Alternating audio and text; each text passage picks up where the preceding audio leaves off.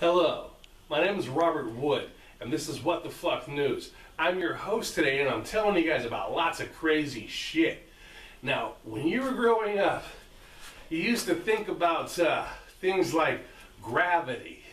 Gravity is really important because we keep trying to figure out how the fuck it is, or what it is, how it happens, and all that good stuff. But we've got a lot of ideas. Thanks to Einstein, we've got ourselves the general relativity, which means it's the general gravitational classic spin of the ball, blah, blah, blah, blah, blah. That's the old school way. And now we have quantum gravity, which means the Earth and everything out here is all kind of controlled by the black hole, the moons, the suns, and planets, and all the things that affect our gravity.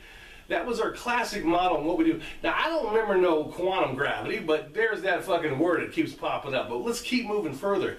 Now we're talking about a beautiful thing called, it's the gravitational anomalies that the planet has. The gravitational anomalies, we have positive anomalies, which is basically gravity. It's controlled by the substrate and the material in the substrate, like basalt, all these other dense rocks. If it's highly mafic or if it's got lots of iron, the electrical pull of the gravitational pull, the electricity basically that the back of this turtle produces down below, kind of comes up and kind of hits them metals, and those metals that take a lot of electricity basically, which you have, your little whatever flows, it makes them more magnetic. And so if you have a lot of iron in the soil, you're going to have more gravity. Now, in my time, with the old classical model, you have the globe, and you had three different kind of anomalies. You had a little bit of a variance on the gravity on the poles, and then you had a little bit of a variance on the equator itself. But not anymore, everybody. It's all now about the substrate in the ground. So, if you have a negative anomaly has less gravity in the ground, because you got lots of silica in the rock, like granites and all those other beautiful things that has high silica in the ground. But again, go back to positive anomalies, which means you have lots of metals, heavy metals, and those heavy, denser metals gives you more gravity. So that's right, if you're a big-ass bully, I recommend grabbing that little sissy and pushing them down on something metal. You want to take them to an area where it's got lots of metal underground and push him down there, or whatever you want to do. I'm only joking, don't actually do that, because that person will fall down harder.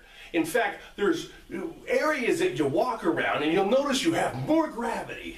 That's right, you can jump farther. If you're a white guy, you can't jump, but if you're black, you can jump really high. And I recommend, if you're a white guy, to make sure you have a court over granite, lots of silica, because you can jump much higher.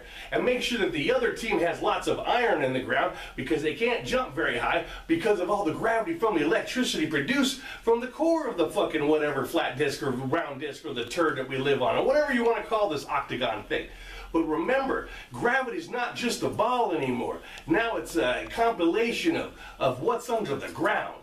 It depends on what the metal makeup of the ground is, the substrate. So remember now, gravity's not just a simple thing, it's complex. And it's diverse depending on where you are and what's in the ground. Now, that's a what the fuck. I only remember the old model, the old general relativity that old fucking Einstein fucking put out there. But Einstein is dumb, and Einstein didn't get it right, because now, people, we've got multiple variants in gravity all over the back of this turtle. So some places you're going to fall down harder, and some places you're not going to fall down harder, depending on where you're at. And this is What the Fuck News, because I've never heard of this new weird gravity anomaly shit. So remember, depends on where you want to beat that person up. Always find a place that's got lots of iron in the ground, because they're going to hit the dust harder. And that's all I got to say for What the Fuck News. Have a wonderful day, and keep your eyes up to the sky, and now keep them to the ground.